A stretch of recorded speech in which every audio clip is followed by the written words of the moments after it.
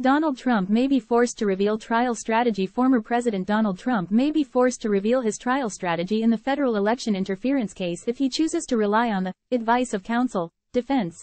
Special Counsel Jack Smith, the federal prosecutor charging Trump with 4 criminal counts related to his efforts to remain in power after losing the 2020 election, filed a motion on Tuesday asking Judge Tanya Chutkan to order that Trump file a notice should he intend to use the legal defense.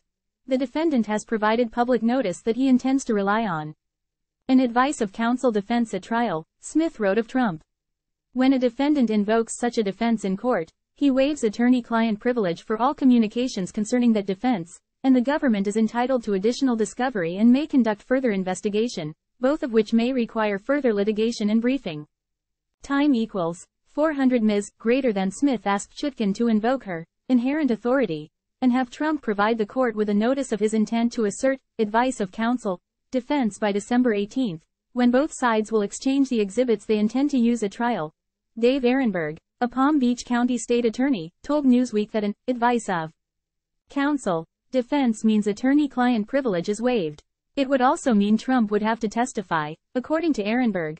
Attorney-client privilege has been central to Smith's case, and at least 25 witnesses withheld information from prosecutors based on it being a privileged conversation.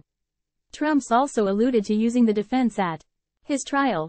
Days after he was arraigned, John Lauro, one of Trump's attorneys, said the former president was following legal advice from John Eastman, one of his former attorneys. Trump also told Tucker Carlson that lawyers advised him that his actions were appropriate in the court filing. Smith acknowledged that courts don't always require defendants to release their plans. However, he argued it was appropriate in this case since Trump broadcast to the world his intent to rely on this defense. Smith told Chutkan that he wanted a formal order requiring Trump to release his plans to avoid disruption of the pretrial schedule and delay of the trial.